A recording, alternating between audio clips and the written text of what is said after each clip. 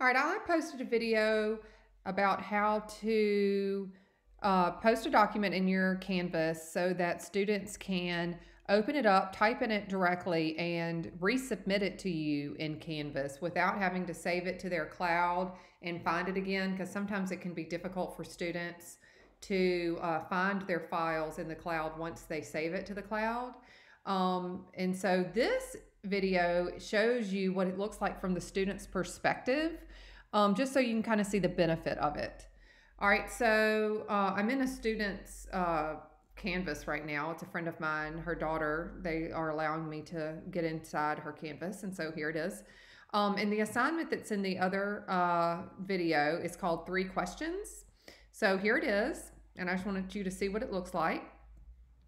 So this is what it would be like from the kid view. It says load 3 questions in a new window, so they would click on it. And what it does after it launches, see it says launch LTI. The document is loading and it's inside their Canvas. And see how it's in Office 365. It's going into their online Word. See how it's in their online Word? And so now they've got to go up and click Edit Document. And this is something you will need to teach your students how to do. So edit.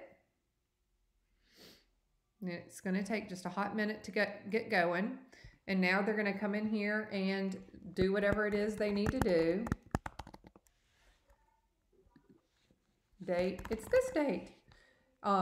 Favorite color, blue. I hate traveling, but I want to go to the beach. All right, so there you go. And see, in Office 365, it saves the work as you go, guys. It is super, super cool. It saves the work as you go. Do you see that? Saved. Last saved just now. Now look at this. You ready? Submit. Do you see that? Boom. That kid just submitted that work to you. Finished. The kid finished and submitted the work. It was that easy.